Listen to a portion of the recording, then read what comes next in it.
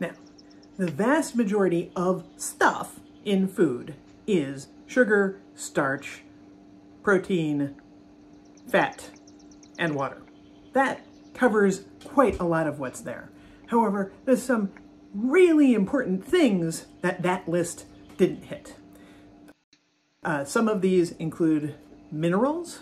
For example, salt is not created by living things. It has to come out of the environment. You might have some baking soda, sodium bicarbonate, another mineral sort of product. And besides those, there are things that are present in very small amounts. And so far, far less of a strawberry than is the water, than is the carbohydrate, is the stuff that actually makes a strawberry taste strawberry flavored, the flavor chemicals.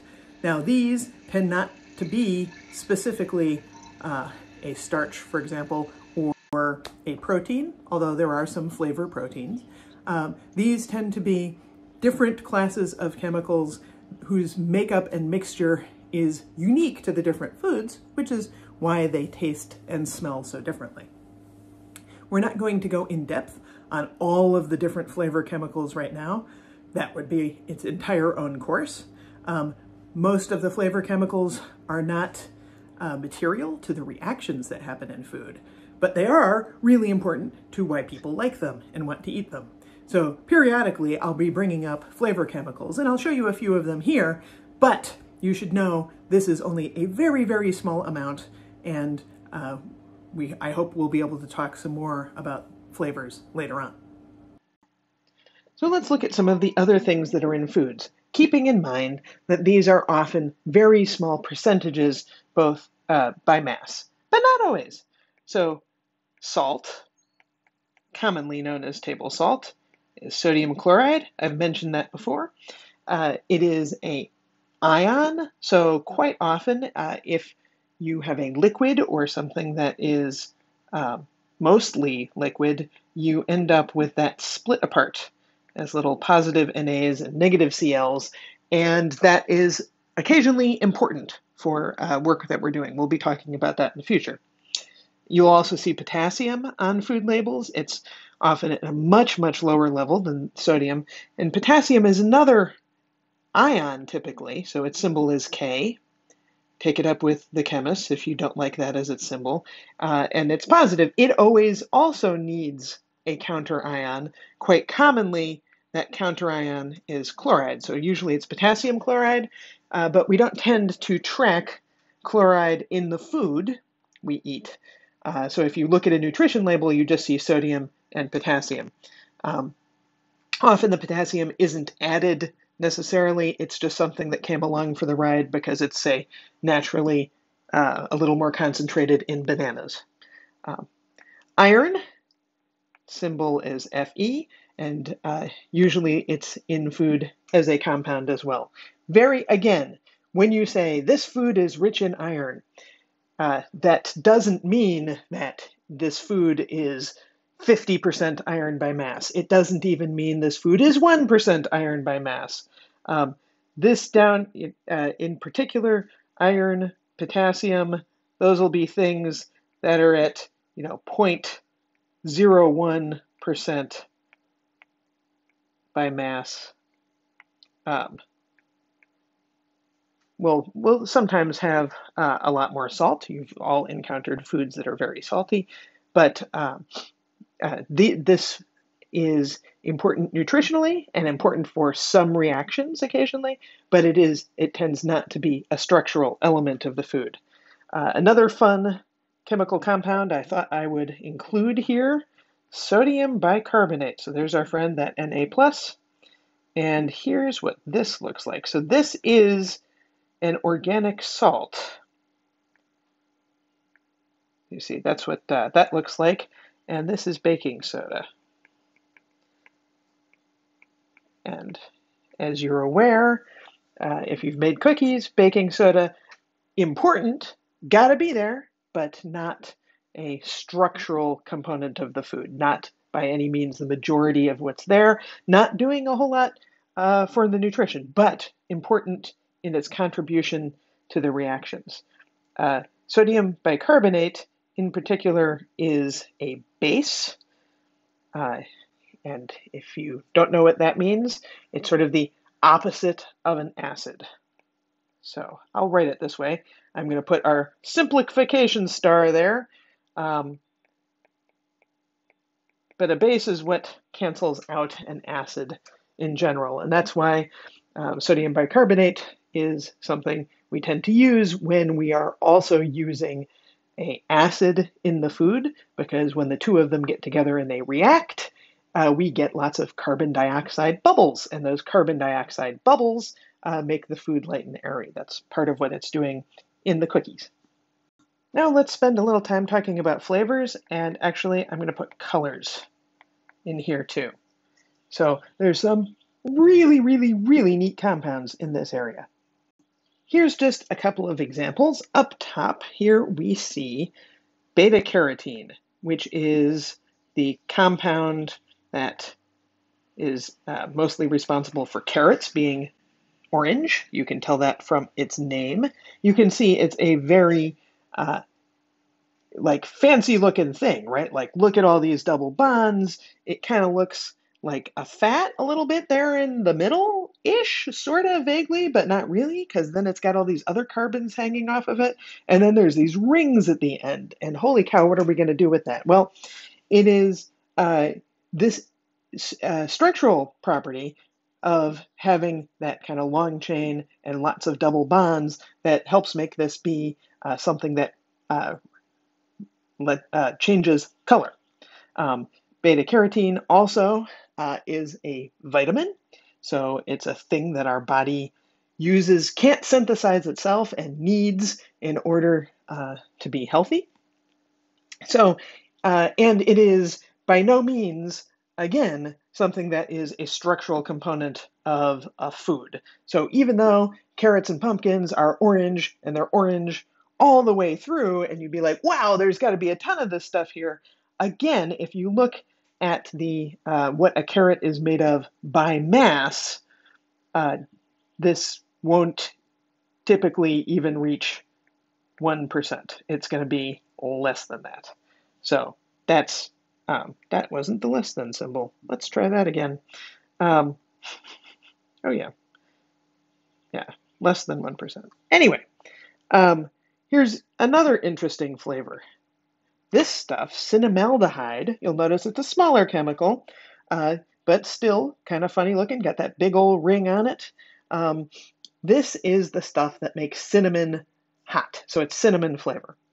And you might say, when you look at flavors, that since cinnamaldehyde has that nice name, suggests cinnamon, that that's all there is to the story. And you'd be semi-right. It's like most of the flavor of cinnamon, but by no means all of the flavor of cinnamon. Excuse me. And what that gives us a way to kind of sense the difference between something that is a natural flavor, that means we extracted it from cinnamon, versus a artificial flavor, which means we composed it chemically from constituent bits that we reacted ourselves. And so cinnamaldehyde, artificial or natural, the chemical looks the same, but in the natural, there's lots of other stuff. And when I say stuff, I mean other flavor compounds. So in a natural flavor source, such as cinnamon or vanilla or cloves, there will be the kind of number one flavor chemical that we are familiar with that tastes most like that stuff. But then the natural source will tend to have hundreds, perhaps, of other compounds that also contribute to the flavor and the sensory aspect of that food, and are what gives this sort of depth, difference, texture, richness, whatever word you want to use to describe food, from the natural version as compared to the artificial version, which will have the single one note. sort of like playing a pure tone on a synthesizer versus playing that same note on a violin. There's other stuff going on in the violin. There's resonance, the other strings make a difference, the wood makes a difference, whereas with a synthesizer, I can make a pure sine wave that's exactly the right number of hertz, and it sounds purely that sound. Here are a whole bunch of other flavor chemicals and color chemicals that I drew that just to give you an idea of kind of the differences and breadth of what we're talking about here. So we have stuff from rosemary, we have menthol, which is that cooling sensation, eugenol, also a nice cooling sensation, capsaicin, which is the hot stuff in peppers, carmelfuranone, which is a nice kind of toasty, caramely flavor, a few cheese flavors, chrysanthemum, which gives you a nice purple color, diacetyl, which is a butter flavor. Something else that's worth making a point over while we're talking about flavors is for almost every single one of these compounds, you would not want to have a spoonful of just that. Like, it would be bad. So icky/unsafe in high quantity or purity. And what do I mean high quantity? Well, if you ate 10 grams of any of this stuff straight, you would somewhere between get a horrible upset stomach and injury or poisoning. That's possible with some of these. And you say, wait a minute, that's horrible. I don't want to be poisoned by food. And that's right, we don't. But it's because these chemicals, which are naturally present in the foods where they arise, are there at a very, very, very low concentration, such that most of the time, in most of our understanding, it doesn't really do anything bad. And there's a star of simplification here, star of simplification. But if you think about it, humans have been eating rosemary for millennia, right? So we don't tend to associate that with any problems, even though if you sat down and ate straight up rosmarinic acid, you would not be a happy person. So something to keep in mind over and over again. We will see this in food. A lot of a chemically pure substance tends not to be good for you as a food, but that mixed in proportion the way we have always consumed it tends to be fine. And finally, I know this has gone on a bit, but there's a few more things we want to talk about. Here's a set of other food chemicals that we are going to run into that tend to be used in relatively small quantity, but in fact have big effects. So let's talk about emulsifiers. Emulsifiers are things that are kind of fat-like on one end and kind of water-loving. Remember I talked before about non-polar and then polar on the other end. And so a common look for this is something that might be charged on one end and then out the other end have a long carbon chain. Some popular things that are emulsifiers are egg yolk. So I'm going to just write egg yolk. But what's in egg yolk is lecithin. You've probably seen that on a food label somewhere. And also maybe you've seen mono or diglycerides. Remember, a fat is a triglyceride. So if you just lop one of those fatty acids off, you're left with a diglyceride. If you lop two of them off, you get a monoglyceride. And all of those are emulsifiers. That means since they are chemicals that have a water-loving end and a fat-loving end, we can use them to bridge the gap between water, and fat, and get a nice creamy salad dressing, for example. Another chemical we'll see a lot of, another chemical class we'll see a lot of is acids. And this over here is citric acid, and this over here is acetic acid. So this is the one that's in vinegar, and citric is the one that's in lemons, and also pretty much every citrus fruit.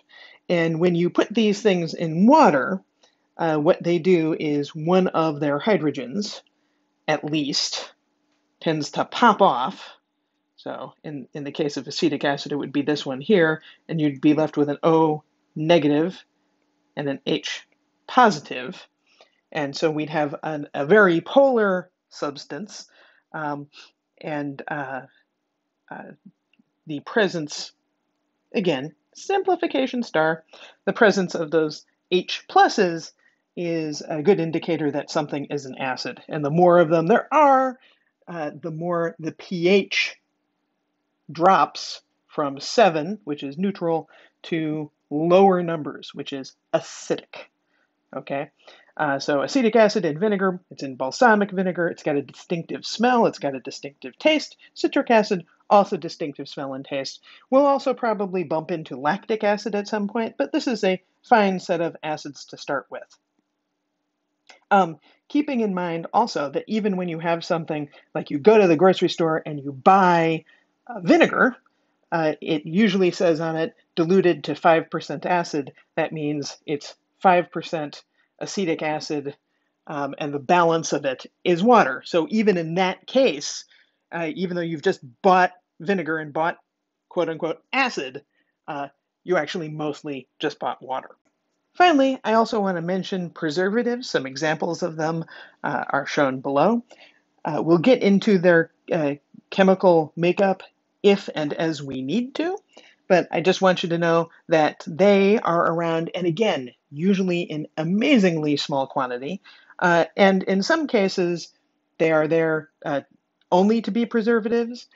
In some cases, they're there also as a flavor compound. So for example, citric acid can be a preservative. Also, acetic acid can be a preservative, but because those things tend to be thought of more as components of flavor than as preservatives, they don't get listed that way on the label. Whereas benzoic acid really has no reason to be in a food except to be a preservative, and therefore it's listed that way.